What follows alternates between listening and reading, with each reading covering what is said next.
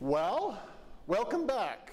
It has been 7 weeks since restrictions were lifted in Oklahoma City, and this is our first press conference since that day.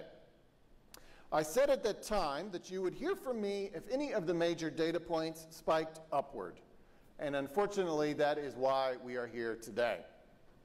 I spent the last several days working with our public health officials to answer some important questions about the state of our pandemic in Oklahoma City, and I can share that information now.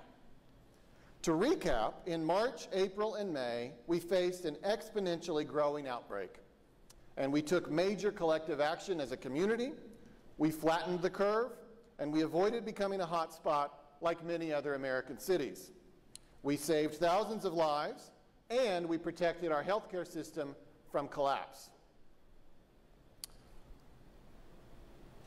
This chart of new daily cases in the Oklahoma City metro, so this includes Oklahoma, Canadian, and Cleveland counties.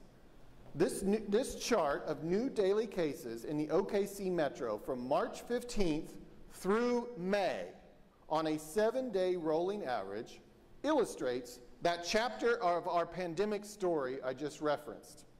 It is a textbook flattened curve. Keep in mind, it includes a full month of reopening, and therefore illustrates that we proved for a month we were capable of flattening the curve even as we returned to activities we had set aside in March and April. And then came June. This chart illustrates the entire pandemic story through yesterday, including June. You can see that new cases in the OKC metro have spiked in the last 2 weeks and now are averaging around 80 new cases per day. At our first peak at the beginning of April, we were only averaging around 50. This spike has happened in an environment where total tests administered have declined due to diminishing demand, and where the percentage of people testing positive has increased. The only good news I can share about this chart is that it does appear in the last few days that things have maybe plateaued. But here's the unique twist that has caused this chapter to be different than the first chapter. Very few people are dying. Here is a chart of deaths in the OKC metro for every week of the pandemic since its commencement. This chart reminds us all of the very grim reality we lived in through March and April. You can see it's each week of the pandemic on the left and the number of people who passed away in our metro area on the right that week from COVID-19. Those sobering numbers from the height of the pandemic draw a significant contrast with the loss of life in recent weeks. We mourn every life lost to this virus, and we send our deepest condolences to the families of those we have lost.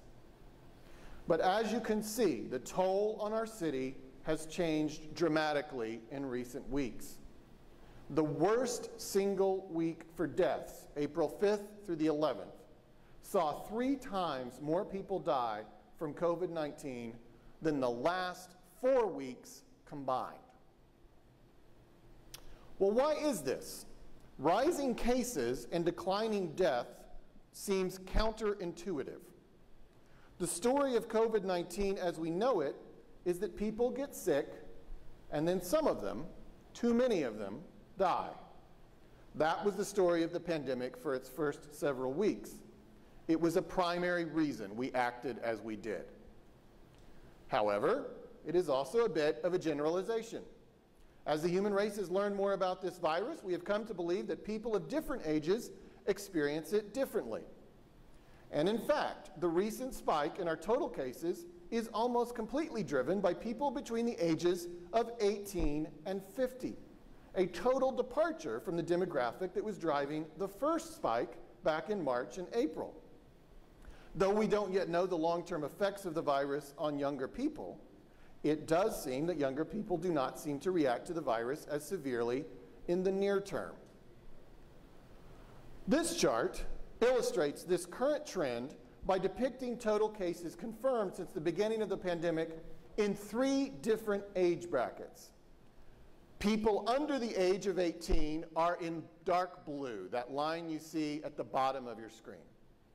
People between the ages of 18 and 50 are the orange line that spikes to the top of your screen at the far right. And people aged 50 and above is the bluish grayish line that as you can see is at its highest point early on in the pandemic on your left, and then dips down below. We can see that the first spike in the pandemic was driven by people ages 50 and above. Then we can see in June the modest upticks for people under 18 and people over 50, but a tsunami of cases from people between the ages of 18 and 50. So no big deal then, huh? Well, not exactly. First of all, people between the ages of 18 and 50 do not live in some sort of bubble.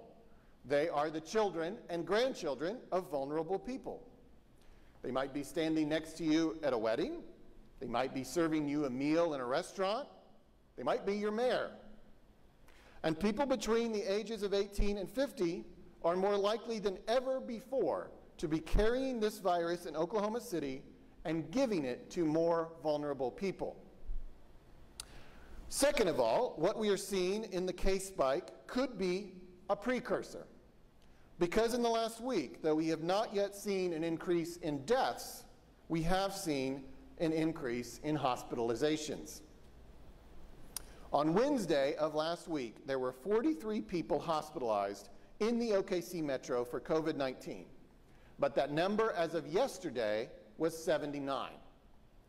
ICU patients moved up from 22 to 33 over that same span of time. These hospitalization numbers for the OKC metro are right at their all-time highs for COVID-19. Keep in mind, we have never gotten close to overwhelming our healthcare system in OKC, but that's right where we want to stay. We are now in a zone where we need to pay very close attention each day to what is happening with hospitalizations. I am here today to share these trends with you so that we may all be on notice. I have always said we would follow science and data in our pandemic response, and we're taking this time today to walk you through the science and the data because this chapter presents some new twists, and we're trying to react accordingly. But if hospitalizations continue to rise at the rate seen over the last few days, or if deaths return to the rates seen previously, we will have little choice but to roll back to earlier phases of our reopening. This is a critical week, and we will be watching this data every day. As I said 2 months ago, when we moved into this new phase of our pandemic response, the process of returning to some normalcy was a dimmer, not a light switch. We are here today to say that if you have relaxed your own personal precautions in recent weeks, and let's face it, chances are you have, it is time to resume better habits. Dr. Patrick McGough is now going to share some information I think you will find helpful as you try to lessen your own risk profile and your own chance of catching or spreading COVID-19. Before he takes the stage, let me share my own advice, and it's the same as it's been for a long time. The virus would be stopped in its tracks if we would each do 3 things: keep our distance, wash our hands, and wear our masks in public situations where social distancing is difficult. And I can't believe I have to say this, but if you are sick, please stay at home. We're here today for the first time in 7 weeks to ask you to regain the mindset that worked so well for so long. If you think you're bored by the pandemic, how do you think we feel?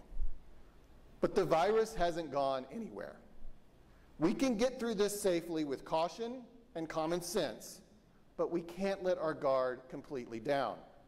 We will live with this virus for many months, probably years, and we have to turn our precautions into habits.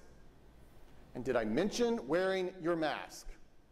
And now, Dr. Patrick McGough, our partner in this pandemic response, who has been an amazing one, the Executive Director of the Oklahoma City County Health Department. Dr. McGough.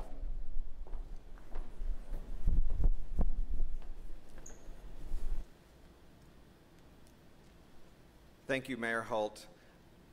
We greatly appreciate you for lending your influence and your voice and your leadership passionately for the public's health. Thank you for the time and effort that you consistently spend with our team and for the public's greater good. Oklahoma County and Oklahoma City, thank you for your serious efforts and support as we have all endured the ongoing nightmare of COVID-19. Though ever cautious and evaluating, we committed to you 7 weeks ago that we would sound an alarm if data began trending in a direction that became a cause for greater concern. Today, I want to talk specifically to our sons, daughters, family, friends, and neighbors who are 18 to 50 years old. My children are in your age group, so I know how amazing you are and what an incredible impact you can and are making on the world today. So please help me to get to your counterparts in our great city, our great state, our great county, to take this virus seriously. Due to the prior messaging focusing on the age 65 plus, you may look at the data and determine the virus isn't really about you or your social group and that there is no need for concern.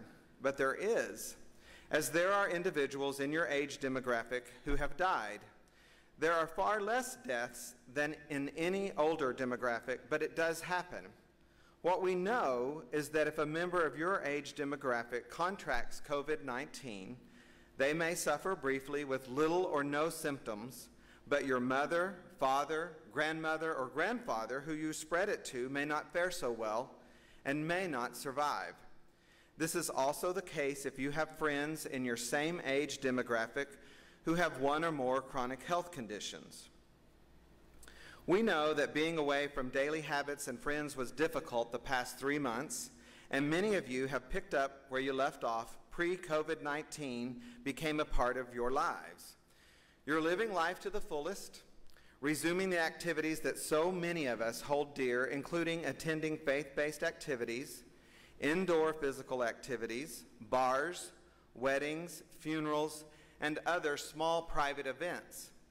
And this is a group that we are seriously deciding may need to be called the Serious 7. Again, faith-based activities, indoor physical activities, bars, weddings, funerals, and other small private events.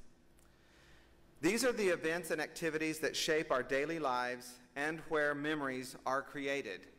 And yesterday, Mayor Holt and I had the opportunity of sitting down and interviewing very briefly one of our epidemiologists, Hermila Haile, and she was just sharing with us some of the true intimate details, and that's what we want you to hear today. No one's trying to discourage these events. What we simply want you to do is use the proper precautions as you participate in these events. So what's different today, however, is that these activities and events in the age of COVID-19 are showing up week after week as super spreader events. So we're also going to call these the 7 super spreaders, where many individuals at the same event are exposed to the virus.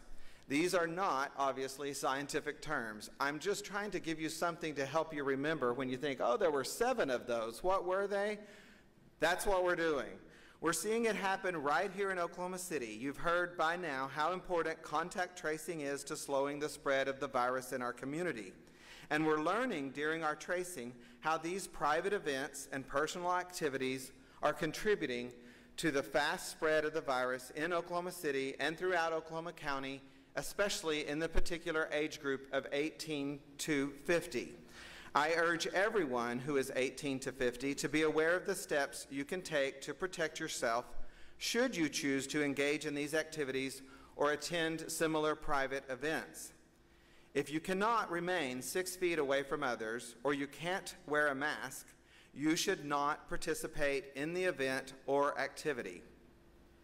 Further, if you feel sick or have symptoms that feel like allergies that persist for a long period of time, you should probably refrain from attending activities and events and get tested as soon as possible. And that's basically based upon the ongoing interviews that our epidemiologists are having with individuals. Is they keep hearing, especially in the age group 18 to 49, that people will say, well, I just thought I had a tickle in my throat. I thought I was having some problems with my allergies. So I'm trying to really just give you real life scenarios that are ongoing and what we're seeing and experiencing. Additionally, you need to notify your employer of your symptoms and refrain from working until you receive a COVID-19 test result. We strongly encourage and urge employers to recognize the critical role you have in slowing the spread of the virus in our community. Employers should never force a sick employee to continue working, and yet we're hearing that is happening. This is a tremendous risk to the employee, their colleagues, and their business. Finally, if you make the choice to participate in activities or events that have the potential to be one of the super spreader locations, make sure you wear a mask. In these scenarios here in Oklahoma City, where individuals have tested positive for COVID-19 and attended group activities or events, mask wearing is one of the biggest factors in determining who has to be quarantined once our contact tracing investigations begin. So again, when they start looking into who were you connected to, what event were you at, they're going to also ask, did you wear a mask? Was anyone else there wearing a mask? And that's going to determine largely who may or may not be quarantined. We've made it this far by working together, with everyone doing their part to help mitigate the spread. But it's obvious that we've kind of gotten a little bit too loose. However, keeping our economy open depends on each one of us. If you want to continue in this new normal that we have, where we can make the choice to eat at a restaurant, shop at our favorite retailer, and return to our jobs, we must remain vigilant. Wash your hands, stay 6 feet away from others, and wear a mask. Recent research supports that wearing a mask protects both the individual wearing the mask and those near them. Some folks are not aware of that new research. And so again, I want to say, it protects you as well as others. For the longest time, we were saying, and it was very true, wear it because you care about others. But now we're saying it also protects you. It is not a political statement to wear a mask. It is not a political statement to not wear a mask. Wearing a mask is a statement that you value not just the lives of others, but that you value your own. I want to say one more time, please don't forget the Serious 7, the 7 spreaders. And we will be talking about that more. You can probably look to our OCCHD website after today and see some more information about that. Again, thank you for all that you have been doing to try to mitigate the spread, and thanks very much to the mayor and his team for their invaluable efforts and influence in sharing public health information. Thank you. Okay, we'll take some questions from the media. We'll start with the general record. Star 6 to unmute yourself. There we go. Okay. Is there any way to put the toothpaste back in the tube at this point? Like, what can actually be done to fix this? Maybe more of a... Can you hear me? Janice, can you repeat your question, please? Well, just, it seems like the toothpaste is out of the tube. Like, are we just going to have to batten down and expect, you know, a big surge, or is there anything that really can be done now to mitigate what's happening? So this is Dr. Mack, and I want to say that I think that the mayor did a great job using the data and the information, kind of showing where we are. What we are seeing is kind of a new normalization. And so, yes, we are saying for people to get serious. This is a time to make certain that we don't just think, oh, wearing a mask is such a bother. Oh, I'm not going to care if I'm going to a small, intimate gathering at someone's home. We really need to think about those things and think clearly. And so I think that's what we're saying. This is a time we are sounding an alarm. We cannot keep going in this direction because, as Mayor said, we don't know if this age group, right now we're seeing an uptick in hospitalizations. We've seen an uptick in the number of cases in that age group. So we don't know what's going to happen in 2 or 3 weeks. We haven't been seeing a lot of new deaths in that age group, but we don't know what's going to happen. And so also we can't just keep letting a surge of people in the age group of 18 to 50 keep contracting and spreading the virus. So we're asking for that group to take action. The action is the same action it's always been: wear a mask, wash your hands, social distance. It's the same kind of information. But I think we've seen the transition from the 65-plus group that everybody seemed to be focused on at the beginning of COVID-19, and it's time that we look at a different age group because that's where we're seeing the uptick in cases. Great. Thank you. Thank you, Janice. Fox 25. So, Mayor, you mentioned that if the hospitalizations continue to rise and they continue to peak, you said that we'll go back to one of those phases. What is one of those phases, and does that include having to not only recommendation but a requirement to wear a mask? Well, we never had we have not yet had a so-called requirement, and I say so-called because there's no way to enforce that. And we've never had that in any of our previous phases. So I think we'll continue to, on the issue of masks, we're going to continue to message it. I'm going to continue to lead by example.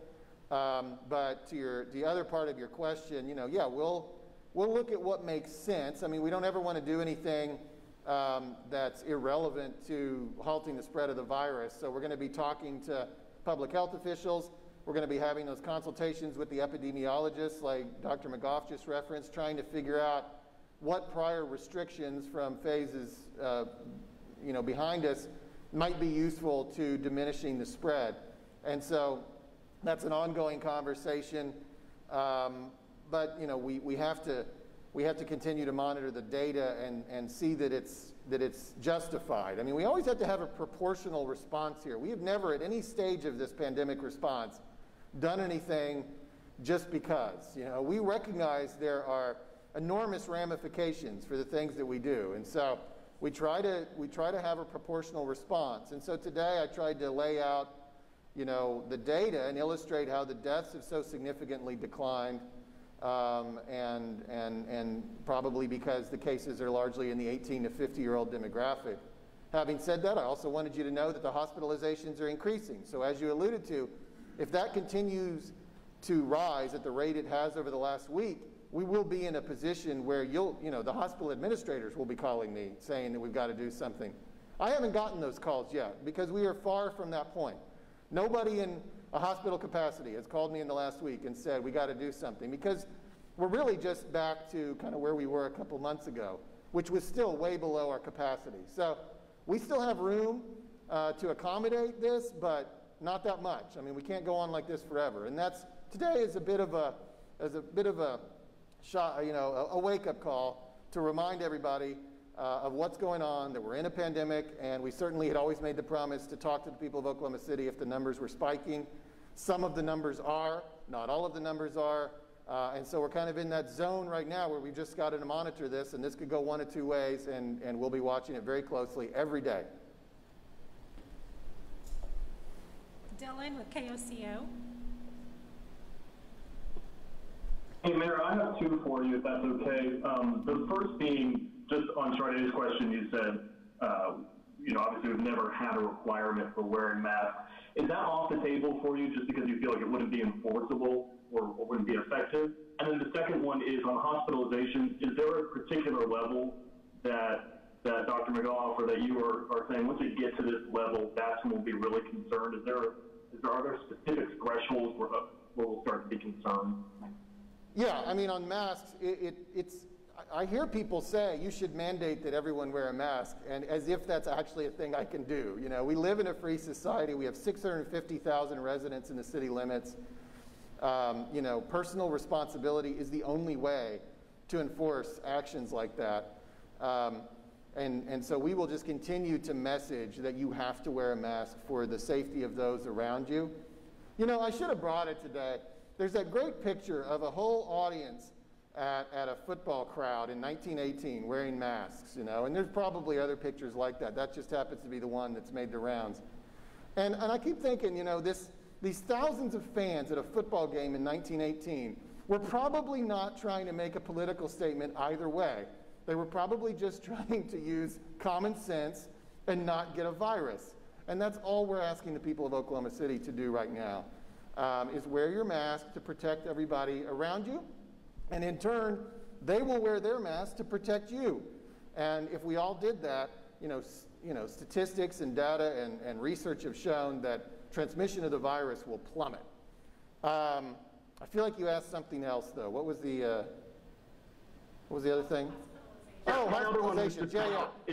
So I don't know like the number of our capacity off the top of my head, and I don't know that Dr. McGough does either. If he does, he's welcome to jump up here. But you know, those numbers exist, and you know, we're going to be looking at that. I don't know what the exact threshold is. We'll probably rely significantly on the counsel and guidance of hospital administrators, you know, to make those determinations. But I think it's fair to say right now we're nowhere close to that, but we are moving in the wrong direction. And over the course of the past week, we've been moving in that direction rapidly. So if that same pace continued, it is assured that we'll be at those capacity points in the weeks ahead. But, you know, that's why we're here, and we hope that we can halt that growth and get it back to a manageable level. I mean, it's at a manageable level now. I should say keep it at a manageable level. So I was going to speak just for a second to, we have a statewide surge capacity plan for hospitals. And so if it entered those thresholds, we would certainly be notified and would get involved in that process, and the mayor would as well. We are not near those surge levels, and you know, that involves things like the critical care units, the number of respirators, and all the things that we heard about months ago when folks were worried about crashing hospitals. And so, I mean, that's kind of all that. There is a statewide plan. There's a surge capacity that we look at, and it's across the state, and the hospitals have done an excellent job working on that, to my understanding, and partners all the way from Tulsa Health Department, the State Health Department, and then the Hospital Association. It's been great. And so there are numbers and there are metrics for that. So thank you. KFOR. Mayor and health officials as well, you talk about the 7. Can you repeat the 7 for me? And Mayor, are those the first things that would be scaled back if we start to go backwards on the reopening? So first, yeah, I'm going to start with the 7 if I can even remember those without my paperwork. Since that's not the mayor's idea, I didn't want to leave him out there hanging. So we're talking about the faith-based opportunities, those settings and activities, the bars. We're talking about where people are entering private groups, settings for like funerals and memorials, weddings, small events like that. All of these have been the key, and I don't know if I captured all of those. Someone's handing me some paperwork. Thank you. So I'm trying to look at this and see. We talked about faith-based activities, indoor physical activities, bars, weddings, funerals, and other small private events, and that's how we came up with the 7. The indoor activities I want to talk a little bit about. We're not discouraging as a health department that people be active. We want and encourage people to continue to be active, especially during COVID-19. It's good for our mental well-being as much as our physical well-being, but you have to participate in activities that allow you to social distance. And if people are like all grouped together very tightly, and that's what some of the reports that we've heard through these processes of interviewing clients is that they've been exposed to some of those kinds of settings. And I was just trying to give you a clear picture of these are the things that are affecting the group that's 18 to 50. So that's my part. I'll let the mayor speak to the other. Yeah, and so if we felt like we needed to roll back, you know, I certainly am going to be asking questions to Dr. McGough and to the epidemiologists, you know, hey, in phase 2, we had hairstylists wearing masks.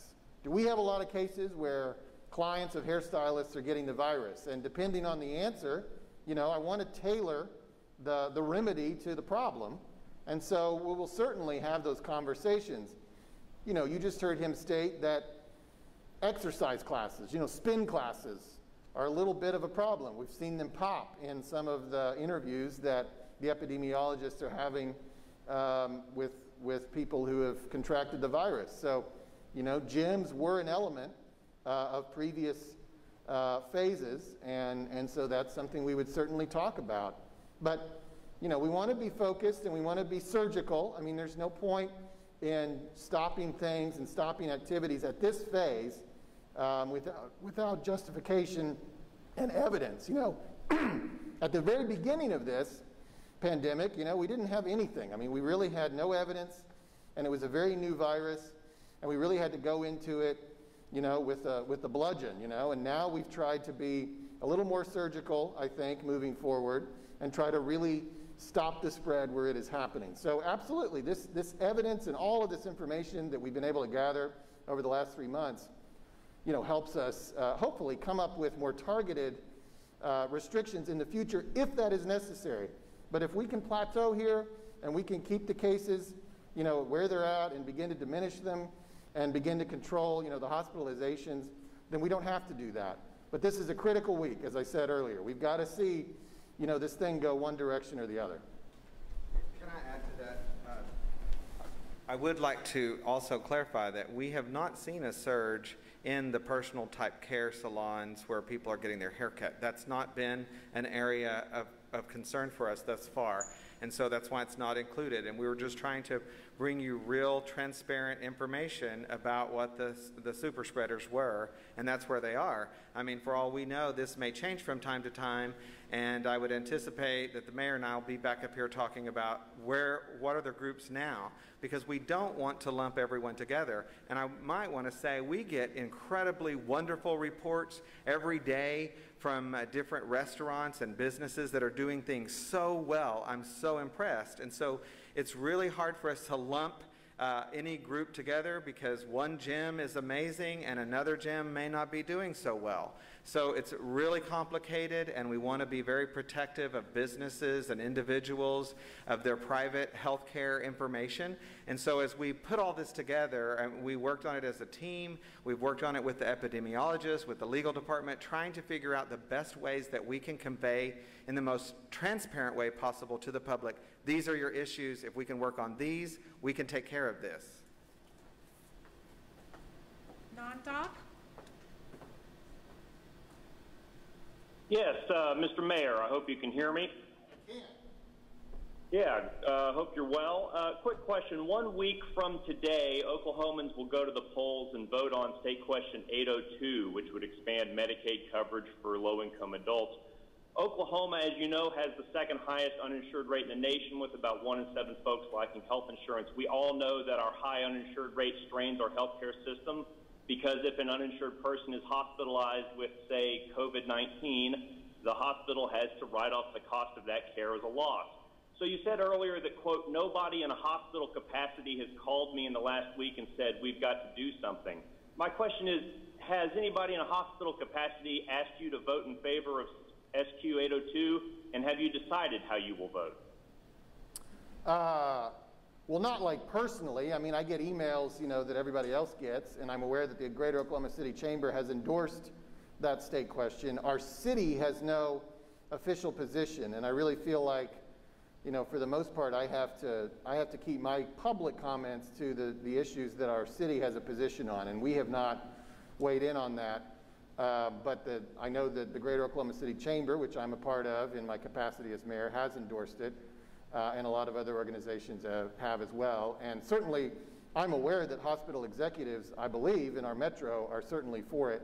And if I haven't received personal phone calls and don't feel like they have to call me, I have certainly received, their mass communications. And I do believe it is true that they are supportive of that state question.